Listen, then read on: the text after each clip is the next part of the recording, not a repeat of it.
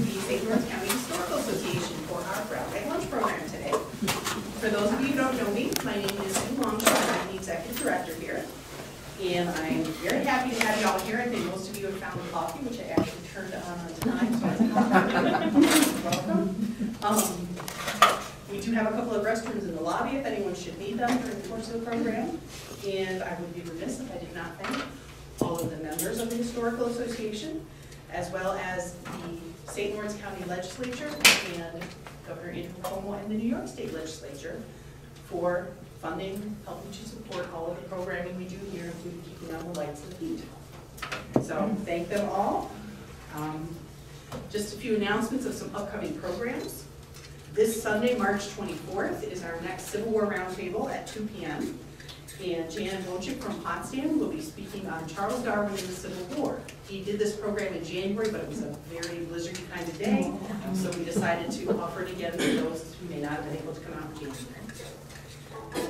And a week from Saturday, that Saturday, March 30th, is the beginning of our genealogy workshop. We're doing a series of 4 workshops, 4 Saturdays in a row. So March 30th, April 6th, 13, and 20. And each week we'll cover different aspects of genealogy research and where to find information from 10 a.m. to noon. If you want more information, we still have spots available. You can sign up for all 4 classes or just pick and choose the ones you want to take. Check with Cassie or I after the program. Our next Brown Bag Lunch will be the 3rd Thursday in April, which is April 13th at noon. And we have Susan Millette coming from Burlington, Vermont, and she's speaking on An Extraordinary Ordinary Woman, about the diary of Phoebe Borbus, who was a very early settler of St. Lawrence County, and she kept journals, including traveling from Burlington to St. Lawrence County in, I think, the teens or 20s. So that should be a very neat program. And I believe Susan has just written a book about that. And also, we have our Antique and Artisan Show and Sale coming up on Saturday, April 27th at the Canton Middle School from 10 to 4. And we have a lot of antique vendors and artisans with local handmade goods. We are also going to be having a gourmet luncheon. We're going to have an antique appraiser on site if you want to bring an item in to have appraised. We are going to have a few talks by some of the vendors about specific areas of interest. For example, I'm going to have someone who sells breakable collectibles is what her booth is called, and she's going to talk about Art Plaza. So you can get some antique information while you're there. And we also have this beautiful quilt on the side of the room, which is being raffled off. So tickets are $1 each, or $6 or $5, and again, we have those available if you want to stop after the program. Without further ado, I'd like to introduce our speaker for today, Philip Paige. He's a Madrid native who has a bachelor's in history and politics from SUNY Potsdam. Got his MBA from Syracuse University, and currently is a realtor in St. Lawrence County, as well as the co-owner of the Madrid Mercantile, which is a kayak rental and antique store in Madrid. And he's also one of the newer members of the St. Lawrence County Historical Association's Board of Trustees. Here today to talk to us about the Ogden family. Hello. Thank you. Thank you everyone for coming, and I wouldn't be a good board member if I didn't pitch membership to the organization. So let me begin by doing that. If you would like to become a member, if you are not already a member, there's membership paperwork on your way out. And one of the best things about being a member is the Quarterly, which is this wonderful periodical that comes out by mail 4 times a year that has absolutely phenomenal local history articles. I can't speak highly enough of the articles that come out in that publication, and the people who submit. The work is really high quality, and I hope after organizing this into a presentation, it'll now be a little easier to create a quarterly article on the Ogdens and to add a bunch more pictures that we won't have time to cover today. So stay tuned for that. As I am speaking, feel free to chip in with any information you have or questions.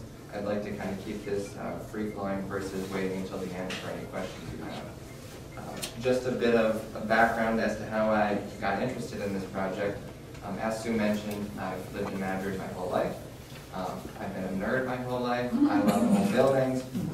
And I remember years ago seeing a picture of this mansion here, the Ogden Island Mansion House, and hearing that it had been torn down for the creation of the Seaway, which even as a little kid, I thought was a sin that they would ever tear something like this down.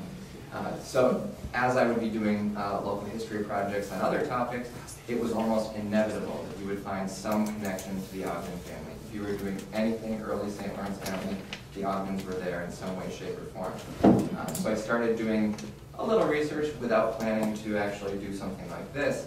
But then one day, the archive Jean Marie let me know that we have a diary from one of the Ogden family members, Charlotte, and you'll see a picture of her coming up in a bit.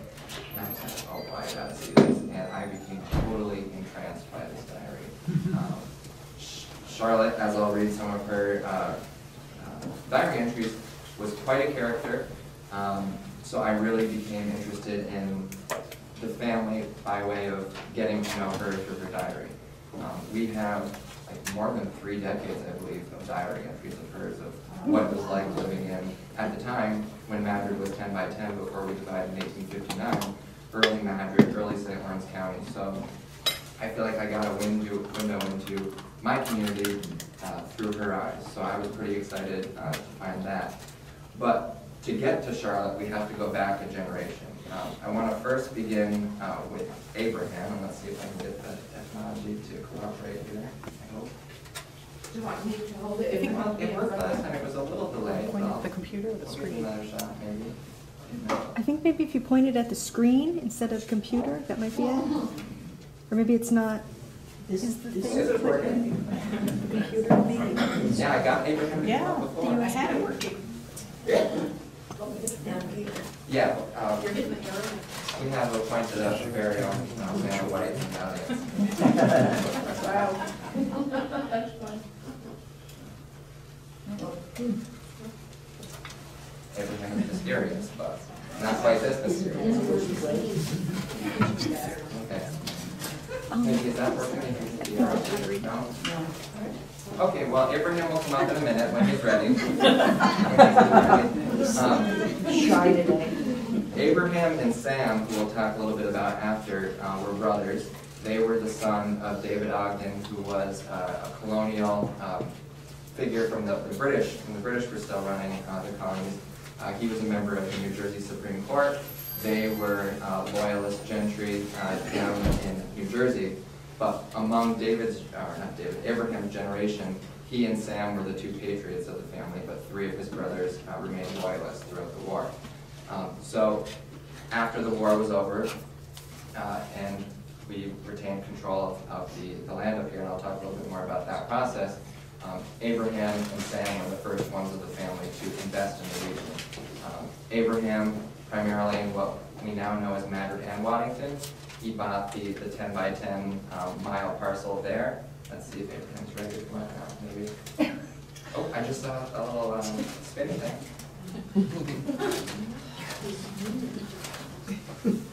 It worked for a second there. Back here. And I got it to accidentally work before. Isn't technology fun? Anyway, he'll come up eventually. So Abraham invested in what was Madrid, that 10 by 10 parcel, and his brother Sam in a tract of land over to the western side of the county in what was now SLCHA.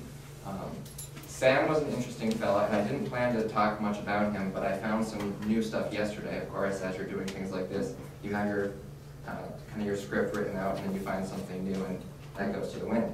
So I do have to tell you a little bit about Sam, and specifically the Ogden's connection to larger early American figures.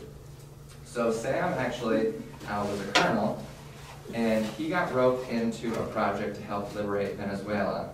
Oh, there he is. Better late than never. So, yes, exactly. So this is Abraham. But Sue, if you want to go one more. Sue, can you go one more to Sam? What you did. Yeah, exactly. However you got that. Okay. So Sam I don't have a picture of, but I do have a picture of his indictment. So Sam was indicted with the co-conspirator for violating the Neutrality Acts for helping or attempting to help liberate Venezuela from Spanish control. And it turns out, as a result of the depositions and the various facets of trial, that he and his co-conspirator said that he was actually doing this on the orders of President Jefferson and Secretary of State Madison. Much like our current political climate, those individuals denied that and refused to appear before the jury. So we don't necessarily know what proof there is to that, but they were both eventually acquitted on the charges of violating that act. So I had no intentions of talking about that, but when I found that out yesterday, I'm like, oh, I should read that, talk about that. So the other connection to early America, and I'll get into him more in a second, but it pertains to Jefferson, so I'm going to speed that up a little bit.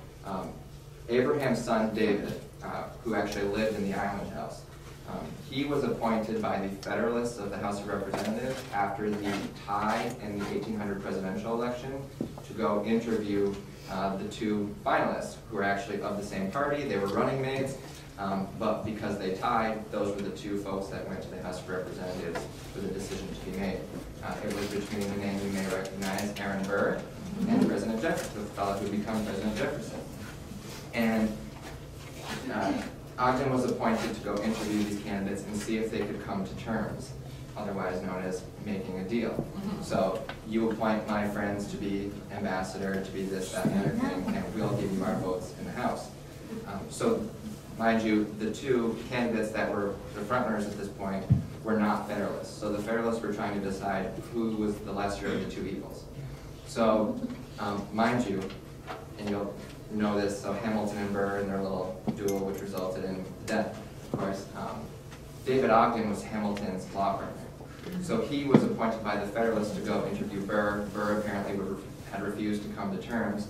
So he reported back to the House to say that of the two options, he believed that Jefferson was the lesser of the two evils.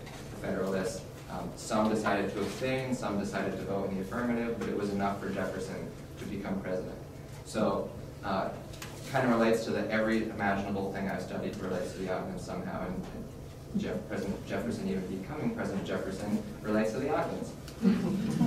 So shortly after Samuel and Abraham had bought the land here, one of the challenges that Sam faced over in Ogdensburg was when the Native Americans who had remained loyal to the British were trying to decide where they were going to go following the conclusion of the war, they had sold a portion of their land. This was the Oswegatchie tribe. The northern section of the river they had sold to the British so that the loyalists coming to what was now Canada would have tracts of land available. They did so in exchange for the British building them a village at what we know as Point Airy, which is where the St. Lawrence Psychiatric Center is. So they built 23 homes. Each home was designed to house 2 families. And there was a central street. They had glass windows. There's lovely descriptions of how this village was set up. But when Sam Ogden either came or had somebody come and inspect the land and discovered that there was this Native American settlement here, in addition to the fact that the British were still occupying the fort in town, he wrote a letter in protest to the British to say, A, why are your troops still here? B, why is there a Native American settlement that you created still on this property? So, subsequently, by the Jay Treaty, the British agreed to leave the territory on this side of the river, and at the direction of local officials in 1806, the Native American settlement that was on what they had called at the time Indian Point was pushed off. So these Native Americans who had remained loyal to the British were kicked out of this country, and from what I've been able to read, it seems that some went to the Onondaga Reservation, and some went to the eastern district of the St. Regis Reservation. And again, in connection to the St. Regis Reservation. When the treaty was being discussed as to how the natives would cede the land in northern New York, the American appointee to discuss that treaty, none other than Abraham Ogden. So he was George Washington's appointee to that commission.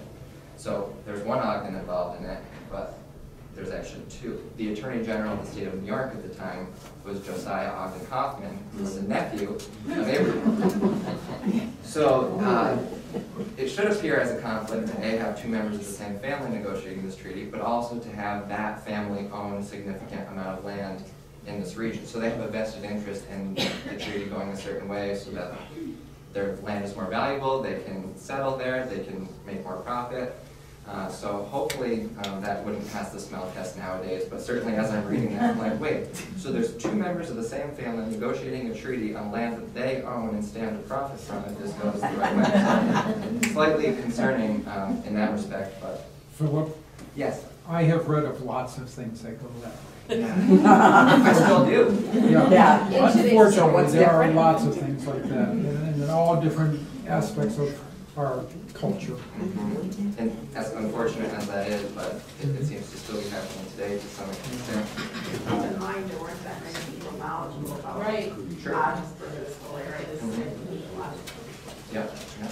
But conflict, no doubt, no doubt. So now we can kind of start going into the next generation. So Sam Ogden never actually lived in this area. He used his land agent, Nathan Ford. You may recognize the Ford name, Ford Street in Ogdensburg. We could have a whole other presentation on Nathan Ford. But he never actually lived here, neither did Abraham. Abraham died actually pretty soon after negotiating the treaty and buying the land. But his sons, David A. Ogden and Governor Ogden, both actually lived in the community. They were the first of the Ogden family to move here. And what's kind of interesting about the name Governor, you may think of Governor Morris. So Samuel Ogden, to go back to him again, he was married to, I believe it would be pronounced Euphemia Morris, so Governor Morris's sister. So there used to be a street in Ogdensburg called Euphemia Street. I think it's maybe State Street now. But again, another Ogden connection, so another founding father. And Governor Morris himself actually invested in large tracts of land in San Luis County as well. So David didn't actually live here full time right away. Though he was appointed the county's first judge, he actually, based on the diary entries that I'll get into in a little bit, spent still a significant amount of time in New York City and New Jersey. But Governor seems to have moved here with his wife Charlotte and stayed full time, with the exception of maybe traveling to Montreal or something like that. They were full-time residents. So let's see if I can get this to look again, maybe. Oh, look at that. Okay, so Governor, we do not have a picture of him, but there's a picture of his tombstone. He was a surrogate judge in St. Lawrence County, so dealing with wills and estates and things of that nature.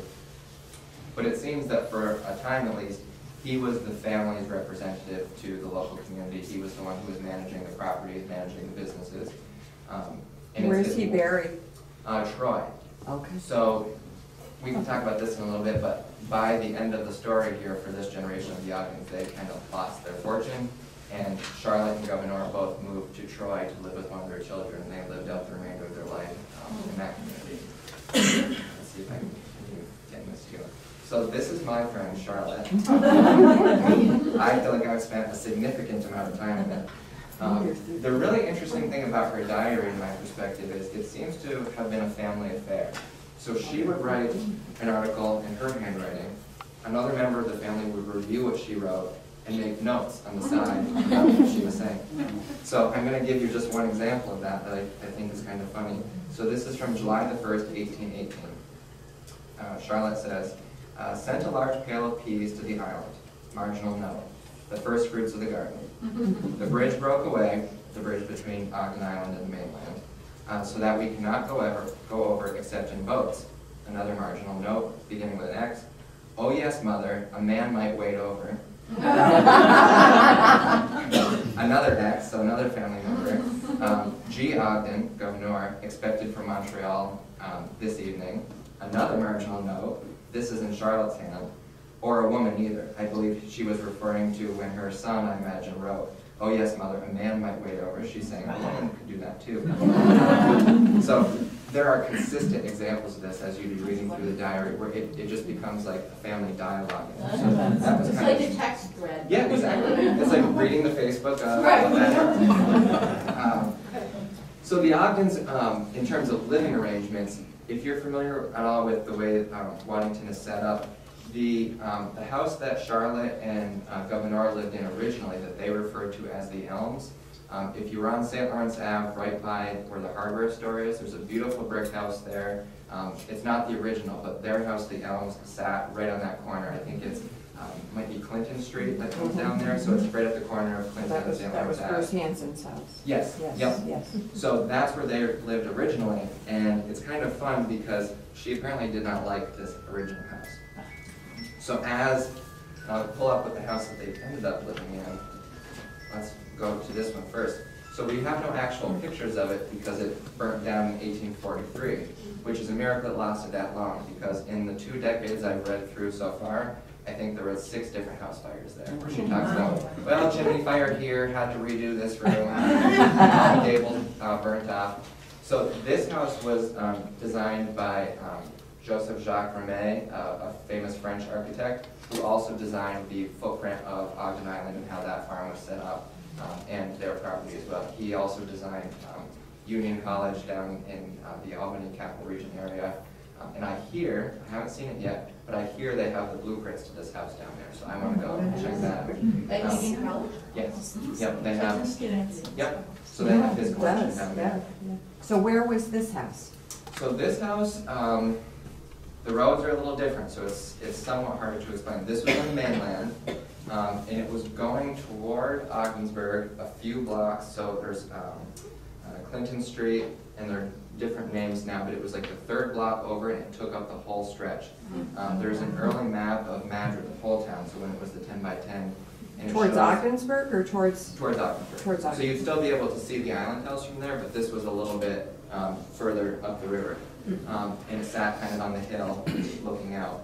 So based on that early map that I've seen, it looks like they took up the equivalent of what would be 3 village blocks for this estate. So it was quite large. Suburban homes, yeah. Yeah. So it was originally a 70-acre parcel that the house sat on. So the fun thing about Charlotte moving to Ellerslie, I have 3 days of entries where she talks about the process of packing up the Elms, which she hated, as you'll see, and moving to Ellerslie, which is what they call this house. And they call it Ellerslie because on Charlotte's side of the family, on the Seaton side, they were Scottish elites, and Ellerslie Castle in Scotland is their family home. So this was named in honor of the family home.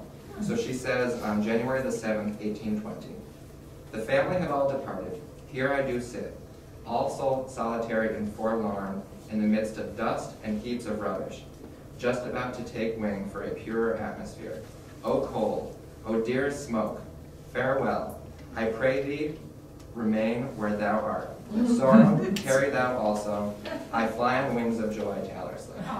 So she was clearly very happy to be moving to this new home.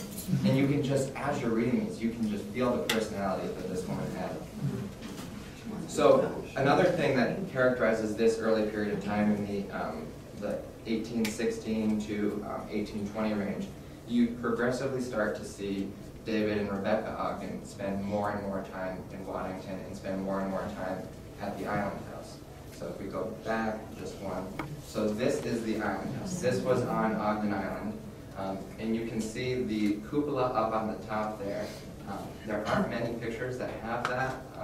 That burnt off when the Craftsers owned the island and owned the island house. So Philip, this says circa 1816, is that when it was built? Yes. Okay, this obviously wasn't a photo of it in 1816. Yep. This would have been 1860s Yeah. or 70s? Yeah, somewhere well after that. And you can see, I might be able to use my little laser there. pointer. That little lighthouse. So that, people have told me they think is for doves, are raising. Oh, Yes. duckcoat, Yeah. okay. So you can see they had made additions, and this was when the Craftsers had owned it. This section here and this section here are 2 new wings that they built in the same stone, but it originally would have been that square footprint. So it's a few interesting things about the house itself. In the basement behind the house, there were brick rounded vaults. And some have speculated, and I'll tell you why I don't think that's true in a little bit, that this was part of the Underground Railroad. I don't think that's true, but hard to say. So the walls of this house were 3 feet thick, and they entertained incredible dignitaries here. It seems like on a monthly basis, the Attorney General of Canada, yeah, so November 27th, 1821, the Attorney General of Canada paid a visit to the island. And they themselves were Episcopals. They started St. Paul's Episcopal Church in Waddington, which was built from the same limestone. So when you come to that four corners there, if you look to your right, the church stands as it was built. But they seem to have been very good friends with a Father Salmon, who was a Catholic priest. And all the time you see Father Salmon spent a weekend at the Island House. So they didn't seem to have, at least within the Christian faith, any religious qualms about mingling with others. And they talked too about a Presbyterian will give a sermon in the church. So they kind of shared that building with people of other faiths. And Charlotte talks a lot about on Christmas, how each of those big windows would have 42 candles in it, and you would drive by in your sleigh and it would just look beautiful. So it paints a nice picture of what Waddington must have been like in that era. Philip, on the religion question, isn't Charlotte Seton Ogden somehow related to Saint Elizabeth Ann Seton, who's a Catholic saint? There's some connection there. Yes, I think not by blood, it was an in-law, but yes, within that family. In a different generation. But yeah, I think, wasn't she the first American who became a Catholic saint? Yeah. So, Ogden connections? Yeah, not an exaggeration, to say the least. And it was kind of fun as I was doing this research, doing real estate stuff. I do deed research for some of my clients who have older homes. And especially if you live in the footprint of what was the original Madrid, everybody's property goes back to David Ogden. You find that deed, and that's just so cool to say, well, I can tell you when David Ogden sold this parcel, how much he made. So fun connections there, but I'll stay out of the real estate rabbit hole.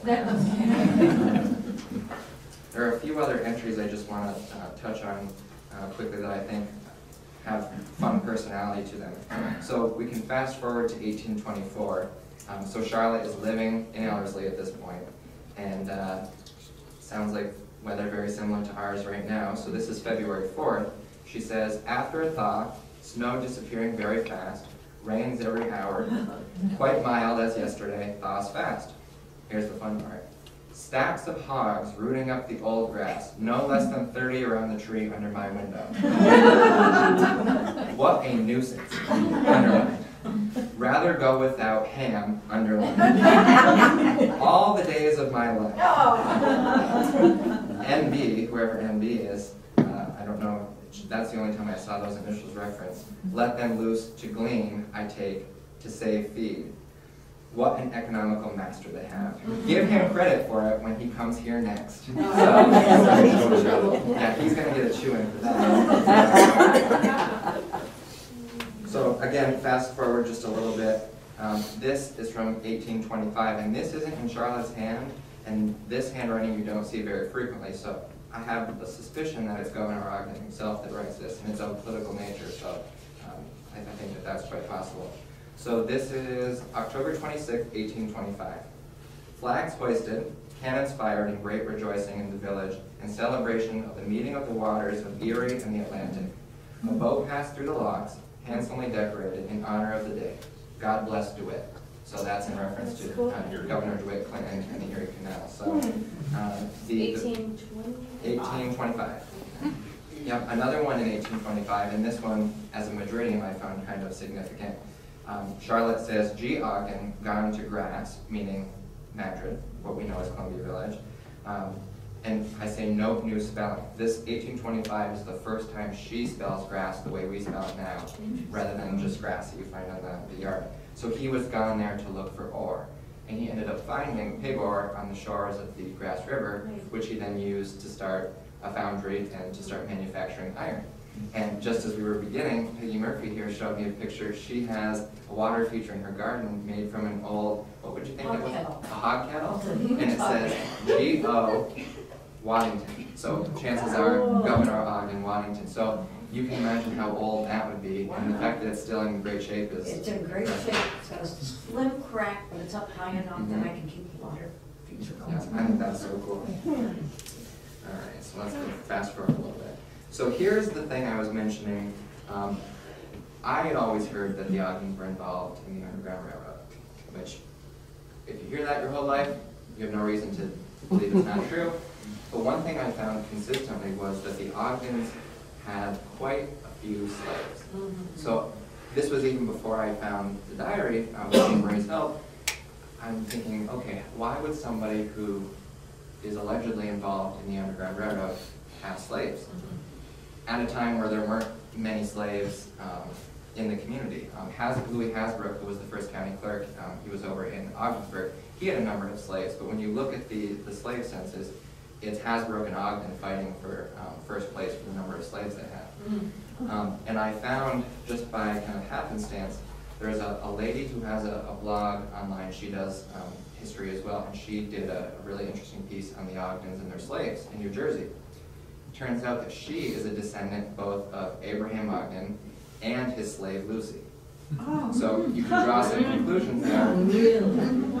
But when you look at Abraham Ogden's will, it lists the slaves by name, and Lucy has a child at the breast at the time that she was to be sold off. So that very well could have been one of Abraham's children. So without any evidence, it's hard to say, but it makes you wonder how many of David and Governor's slaves were from the family and maybe were related to them.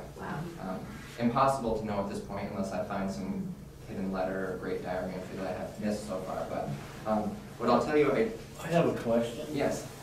Is there any differentiation between slaves and indentured servants? The slaves, were they mentioned as non-white? Yes. They were. Yeah, so the article I'm going to, or not the article, the entry I'm going to read in just a moment is the only one I have that refers to them specifically by race. And they wouldn't sell indentured servants. No, no. Say again, ma'am? They wouldn't sell indentured servants. Yeah. I don't think their services were sellable. Previously, we didn't mention selling anything. That's why I asked. Oh. Indentured service. Oh, right, because they were just listed as his. Yes, ma'am. And sometimes, in some research, sometimes the differentiation is difficult. True. It's vague. Go ahead, ma'am. Good, no. Oh. I just wanted to add, though, that if there are living descendants of these people, DNA tests could very likely bring this out. And that's what this lady had done. She had done DNA tests to find that she was descended from both of these two families, which I think is super fascinating. But the other variable that came into play, so New York State, through the Gradual Emancipation Act, slavery in New York State was to end in 1827. So mind you, the date of this entry I'm about to read, March 22nd, so think about what today's date is. What is this, the 21st? Yeah. So however many years ago, tomorrow, 1827, Charlotte says, father, who when she refers to Governor, sometimes she says father. Father sold the 2 blacks for $200, a pretty good bargain. Had a very melancholy parting, rained, had the first thunderstorm this year, quite severe. So the year that slaves were to be emancipated in New York State, Governor and Charlotte were selling theirs. So personally, I have a hard time believing they really had Underground Railroad connections if they were waiting until the very last minute to sell their own slaves. And certainly, maybe within the family there was some disagreement, so maybe the folks who lived at the island at that time, which would not have actually been David and Rebecca. David died in 1829 on a trip to Montreal. And after he died, Rebecca kind of fell in hard financial times, so she moved to the mainland, and David and Governor's brother Isaac bought the island. So perhaps Isaac had different views on slavery and had determined that he wanted to participate in this, but I have no evidence of that. And just based on this, I find it hard to believe. Could be wrong. Maybe I'll find something later and it'll change that perspective. But as of right now, I don't see any evidence to that effect. The other thing that I found kind of interesting that relates to slaves, I was wondering, would there have been a separate graveyard for them, or would they have been buried in the town cemetery? Well, it turns out in asking those sorts of questions, I discovered there was a family cemetery on the island itself. And when I spoke to Russ Strait and a few other people who lived in Waddington at the time, they said when the seaway was coming through and they tore the island house down, tore the barns down, tore the other houses out there, that they never actually disturbed the ground of the cemetery. They took the stones, the headstones, moved them to the mainland, and left the bodies. And again, whether or not that's true, I don't know, I haven't dug down myself, but I'll tell you, I did kayak out to the island this last summer, and I found, based on looking at the map, there's a section probably 30 by 30 of a fieldstone fence, and within that fence there are 4 or 5 cut limestone blocks. Like that would be the base where you'd set a headstone. And then there's one sandstone, red sandstone base as well. And there are depressions in the ground, but I'm not digging. I have no desire to go down that rabbit hole. But one of the connections, again, back to slavery to some extent, Rebecca Ogden's nephew was up living with the family when the Civil War broke out. He ended up going back to the South, which is where Rebecca Ogden's family was from. She was an Edwards from the South. So she had a dowry of 27 slaves when she married her husband. So he ended up fighting in the Civil War on the Confederate side and dying. And on his tombstone, I wish I would have copied the inscription down, but it was something to the effect of, "In the hour of my friend's need, I couldn't leave them behind." So he had gone to fight with his friends and family in the South and half the Confederacy. But his stone is in Waddington. Whether or not he's there, I don't know. So the stones that came from the island cemetery are now located, if you're looking at the front of the Episcopal Church, where the main door is, to the left. And they're kind of smashed up in a rough shape, so pretty hard to make things out there. But David and Rebecca are buried in Brookview. And I found their vault, which was quite an experience. If you're looking at Brookview Cemetery from the road, and you can see, like over where Dick Mann's house is, on the other side of the water, well, they just sold it, so Dick Mann's farmer house. Along that hedgerow, the trees have come out about 30 feet, and that forest that you can't even access because it's so filled with just scrub brush and junk, that's where the Ogden vault is. So you go down probably 4 or 5 steps, and there's big iron doors. And if you look at the big stone up above the doors, you can just make out that there was writing there. So I went, like a true nerd, and did charcoal drawings. So this is actually edited slightly in that the letters are much further apart. The piece of stone is probably as long as this projector screen. So I had to do one letter, move it over to get it all to fit on one page. But Ogden, and then 1829, which was the year that David passed away. And then I got his first name. But that section of the cemetery is in pretty rough shape. So if you live in Waddington and pay taxes there, please encourage your elected officials to maintain the cemetery. Preserve history. And actually in that section of the cemetery, the Chipman family is buried right there, the Fentons, Jason Fenton. So the early elite is in that section that you can't even get to. So it's kind of interesting. If you can break through the old scrub brush there, you'll find some pretty interesting things. So if we go back really quickly just to Ellerslie. So in 1843, Charlotte and her husband were at church and heard screaming out in the community, and it was to start a bucket brigade because their house was on fire. So the family left church, went back home, and found that the house was too far gone. So unfortunately, in 1843, Ellerslie was declared a total loss. Added to that misfortune was the family, Governor's family, had fallen on financial hard times already. So you see them in 1850 in the census in Lisbon. I don't know what that was, who they were living with, or if they were renting, or what that arrangement was, but that's the last time you see Governor and Charlotte in the North Country. They moved from there down to Troy to be with one of their children.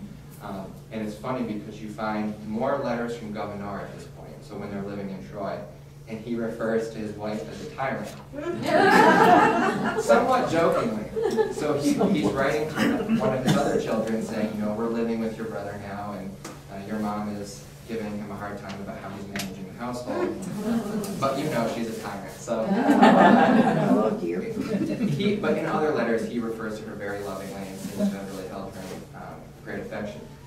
Somebody who is not held in great affection, based on some other letters that I've seen, is Rebecca Ogden. So when she moved to the mainland and became an older lady, you find numerous references to her being a very miserable person. She was not nice to children. She would sometimes smack people with her cane. So I don't have any dire images of her. I don't feel like I have a window into her soul. But just based on what I've read of others' perceptions of her, she doesn't seem like the type of person that I would have wanted to spend my time with. But going back to her farmer house. So after, as I mentioned, her husband passed away and she moved to the mainland, Isaac took over the house, and it wasn't until the 1880s that the Ogdens sold that to the Crapsers. The Crapsers moved there and they owned it until the seaway came through and the house was destroyed. Was there a bridge to it? Yes, so to some extent there were two. There was a causeway at the base of, is it Clinton? Yeah. Where the, so. Right by the hardware store. Yeah. Yes, exactly. So the causeway went across there, and she references that when she says that the bridge went out. Yeah. So over the causeway there were two small bridges that in other pictures you can kind of see where the water had gone through. But And maybe seasonal. to some extent, if Yeah. the water was high. But they had a dam further downriver slightly from there, which is where the mills were. So that generated power for early industry in Waddington. And there are interesting lawsuits later in the century about who actually owns the water rights. Yeah, so you find some interesting takes on, well, the original deed stipulated this, but actually when the original deed was signed for the Ogden parcel, they didn't really know who would own the island, whether it would be Canada or whether it would be the States. But another variable to consider with specifically David and what I found on him, it seems that he and his brother benefited from the fact that some of their family were patriots. A lot of their international business was with, in the provinces of now Ontario and Quebec, and he actually, like I mentioned, he died in Montreal. So they may have benefited from their proximity to the border, and because they had such tight connections with colonial authorities in what was then Dominion of Canada. So yeah, it seems like they milked their connections for their business for sure, but hard to judge that. I read somewhere at one point that when the Crapser family was trying to preserve their property during the Seaway, they had pretty good standing to hold on to it, but where the state came in and got them is that they had never, that the Ogden family did not have any permission to build the bridge or the causeway to the island. And that was the straw that broke the camel's back and allowed the Seaway to come in and take the place. And that doesn't surprise me based on what I was reading in these court documents as to who actually held the water rights. The first lawsuit was well before the Seaway, but it seemed to present a pretty weak case for the Ogdens actually having the authority to do that. So that's kind of in line with what I read before. That's interesting. I think their connection to Montreal goes all the way back to their land office, because they had an office in Montreal. So when people came over from Scotland or England, they stopped there because they couldn't continue on the ship they were on because of the rapids. So they got off and they went there, and then they helped them get passageway to And that makes sense. And there was another connection. So one of Abraham and Samuel's brothers was the Chief Justice of the Quebec Supreme Court. So they had, it started with the level of connections that they had. In one of the older quarterlies, and I don't know which one it was, there is a copy of the flyer that the Ogdens, have you seen that? Yes. Sent to Scotland and England to recruit people to come over, and I know my relatives. And actually, 20. Diana, there's reference to, And I think in that it tells about going to Montreal, when they stopped in Montreal. I mean, that's where I read it. the house that your sister and brother-in-law live in on St. Lawrence Ave.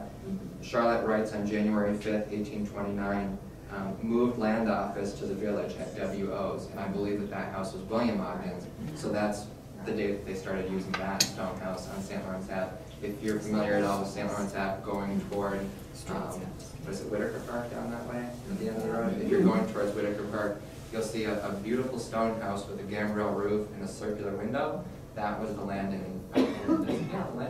the Ogden's land office, which was also owned at one point by William Ogden, which straight slip, so. Yes, Tim. You mentioned that Ogden had a few Tory brothers. Mhm. What happened to them, do you know? They were very successful in Canada. I was wondering, did they come back and link up with him after settling their differences? And I never found any evidence of the ones that moved to Canada moving back. Well, I meant with him, did they hook up and use those connections from the Tory Ogdens? Oh, probably. Absolutely. Yep, so if you have connections to the American elite, if you have connections to the Canadian elite, if you're right on the border, you're very well positioned to kind of know on both sides. And it's interesting from the perspective of the War of 1812. David and Rebecca weren't living in Waddington full time, but they were up in the area when there was a few skirmishes. And David writes back to his mother, kind of fibbing a little bit, "Oh, there's nothing to worry about up here. There is no fighting, no threat." But there were instances of some fighting in that area, but he was able to maintain his connections to the Canadian and British forces on the north side of the shore too, to have a kind of a non-aggression pact that he wouldn't get involved with Americans up to no good, and they wouldn't get involved with doing anything to his land holdings. And that was consistent. There's other examples of that in the county, specifically in Ogdensburg. There's a certain book written about the War of 1812 in St. Lawrence County that talks about a few other kind of non-aggression pacts between certain folks who lived on this side of the border and did business with folks on the other side. So always connections to the Ogdens, even back to the war. But they kind of petered out in this area. I would say from between 1840 to 1880 was really their decline in this region, and many members of the family had left already. It's funny though, if you go on a Wikipedia tangent and look at members of the family down through generations, I think it was Catherine Hepburn married in Ogden for a period of time. And it's like you can't make this stuff up, that every generation these Ogdens have bizarre connections to certain things. Do you folks have any other questions? They had more than 2 slaves. What became of the others? Do you know?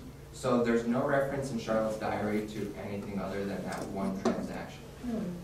She refers, there's one page where she talks about the inventory of clothes that they were buying for the people working on their property.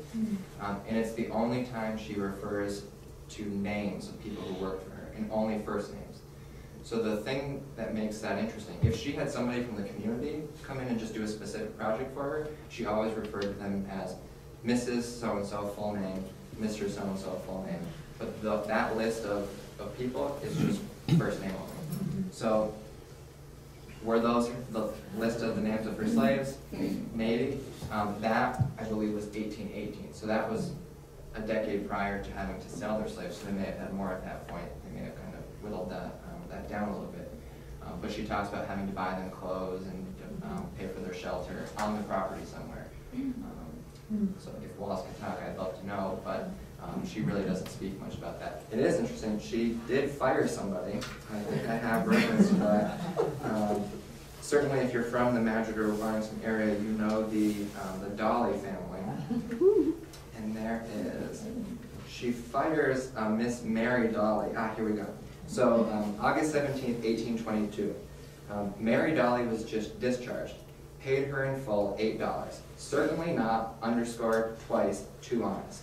So it makes you wonder what Miss Mary Dolly had done to deserve that. And while I'm reading from these, there is one other thing I just kind of thought was interesting. This, in Madrid, we have the Haskell Cemetery down past Wayne's gas station, and that's where part of the original settlement of Columbia Village was, the Haskell family.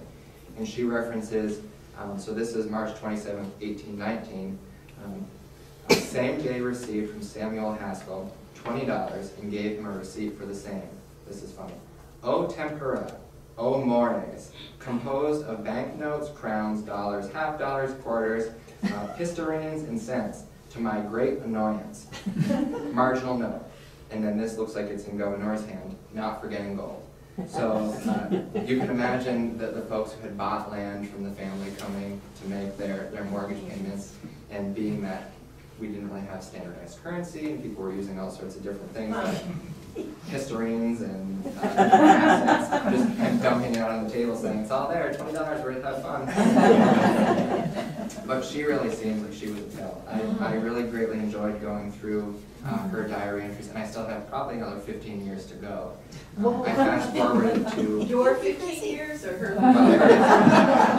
She only writes, I would say, a few times a month. So you do move relatively quickly through there. The problem is she'll reference somebody or some event. Off you go. I have to go research this now, so it takes 43 Is years. it diary? Yep. So the archives upstairs, that's where we have the diary. How did the archives get the diary? That's a good question, Jean Marie. Do you know? No idea. There's an Ogden collection of papers in Bar Harbor. What connection there is there? They hold a lot of Governor and David's personal communication. So one of these days I'd like to go and see what they have. And they also make reference to a diary there too, but I can't get an answer from them as to whose it is. That's Bar Harbor, Michigan. Yes. I always wondered if Ogden, Utah was named after one of the Ogdens. It is. Did you ever find it? Yep. And there is another very famous because its promontory point is near Yes. there where the Central Pacific and the Union Pacific. There's an Ogdenville in The Simpsons. Oh, really? They're everywhere. Yeah, seriously. And that was one of the rabbit holes I had gone down one time. I found out they had a connection to Ogden, Utah. You know, that rabbit hole I went for a day. And what about Ogdensburg, New Jersey? I would not be surprised based on the fact that that was the family's home base. Yeah. But I haven't personally done any research on that. But I wouldn't be surprised if it were. I would be surprised if it weren't connected to them somehow, being that was their personal neck of the woods. Yeah, there are a bunch of other research directions I would like to go with this. The library in Ogdensburg has a number of other communications from David Ogden to Louis Hasbrook, but they're harder to get to and they're protective of their collection. So I still haven't wormed my way in there quite yet. That's right, Pete. Patience, I'll get there eventually. Philip, do you know how much land Ogdens in general owned up here? I tried to look it up this morning and I got so overwhelmed I quit. In terms of acreage, I can't tell you, but Abraham bought that 10-mile square of Madrid, and then Samuel's tract, which was over in the SLCHA area, was even larger than that.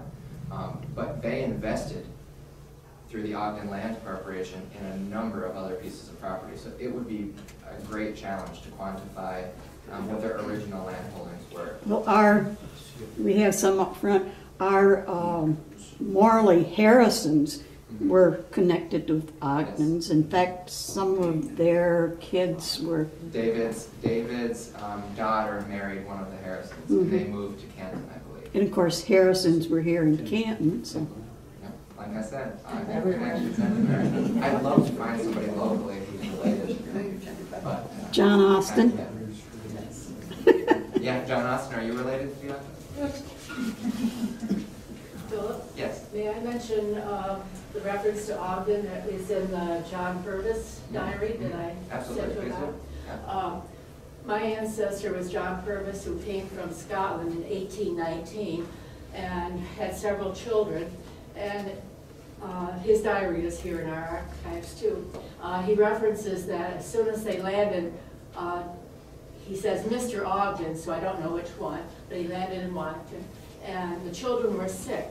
So he says, it was so good of Mr. Ogden to take care of my children, find medicine or whatever. And then he says, plus, the very next day, he offered me a job to be his gardener. So that has been the family tradition, that my ancestors were the gardeners on this island property. And so they never had to migrate any further inland. They got settled because of his beneficence to them.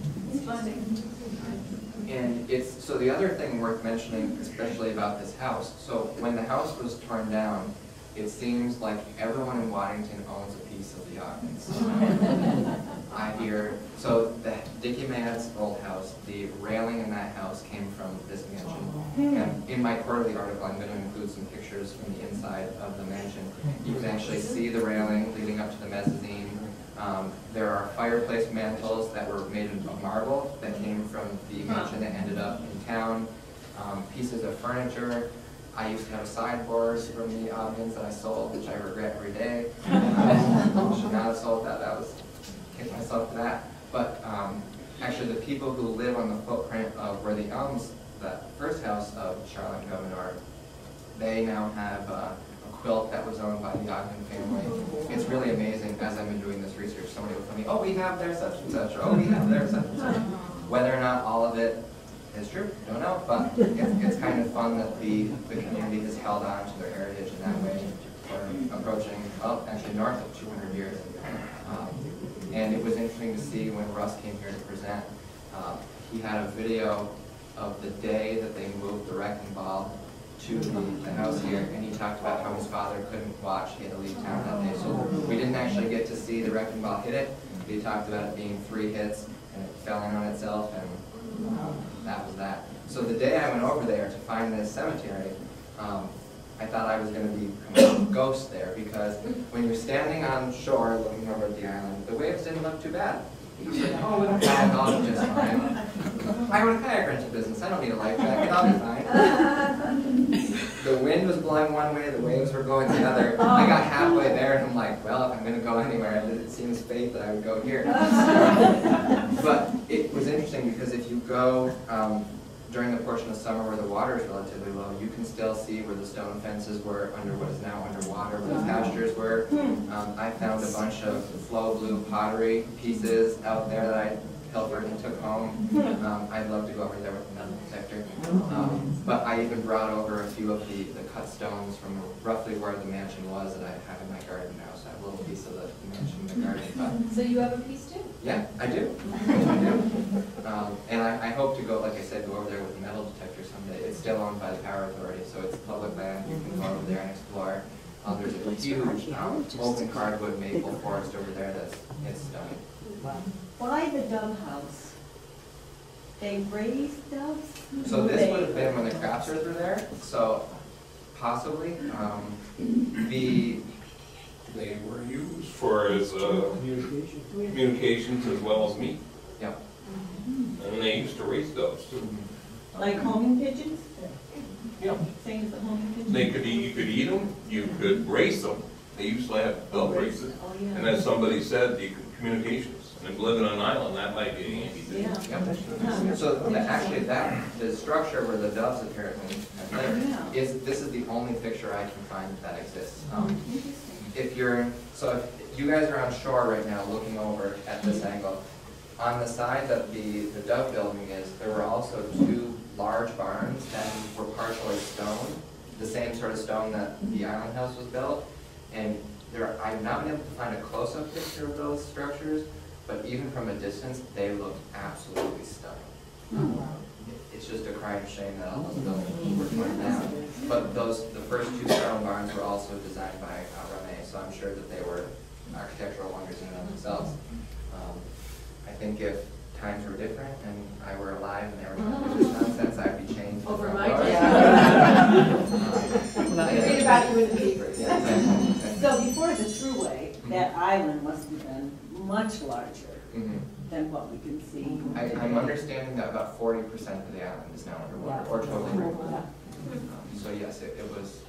And another thing that was kind of interesting, referencing the Erie Canal, prior to the Erie Canal coming through, the importance of this shipping channel in the early period was even more so. So it's kind of interesting that the Ogdens were celebrating this new means of inland transportation when it very likely hurt their values up here, because if people were investing down there now and that was going to be the new thoroughfare, this shipping channel was going to lose its luster.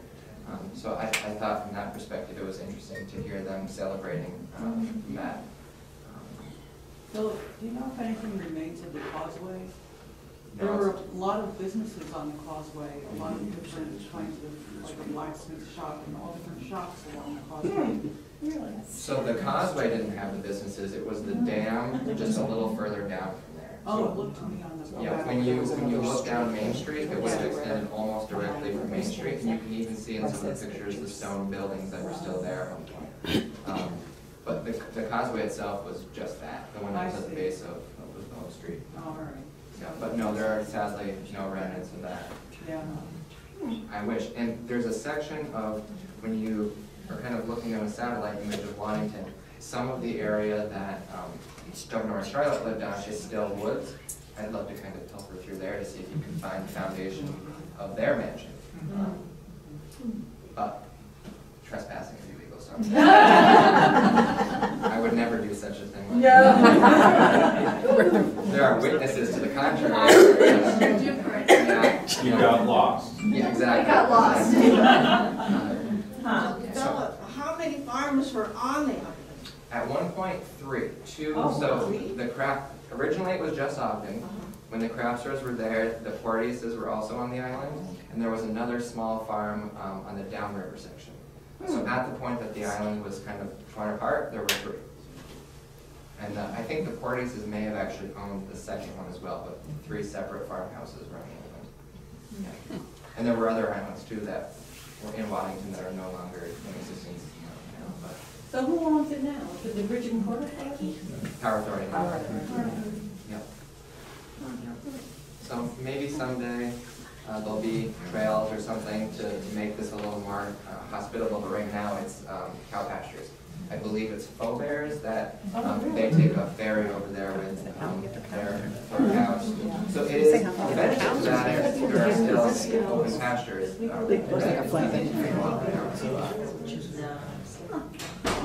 Well, if anyone else has any further questions, feel free to talk to me after, but I want to thank you all for coming. This was a lot of fun.